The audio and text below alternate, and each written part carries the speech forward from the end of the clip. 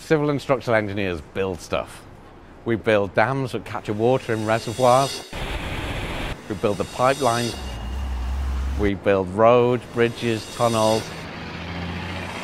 The structures that you'll work in, and if you get really lucky in your career, you get to build one of these. So our graduates learn how to work as team members, so they develop team working skills over the time. They develop their communication skills while they're with us, and they get to go hands-on and touch stuff in the labs.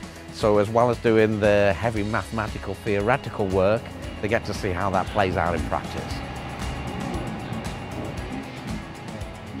Well, the things that set the University of Adelaide Civil Engineering course apart are the focus on hands-on group project work, and also the range of experts we have in different fields from around the world that mean that civil engineering students can focus in almost any area that we want to.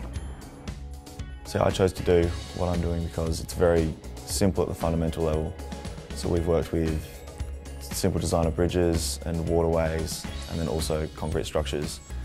There are many different things that I could do, and because of that I felt like one day in life I'll be able to have an impact on my community around me. I think that'd be really cool.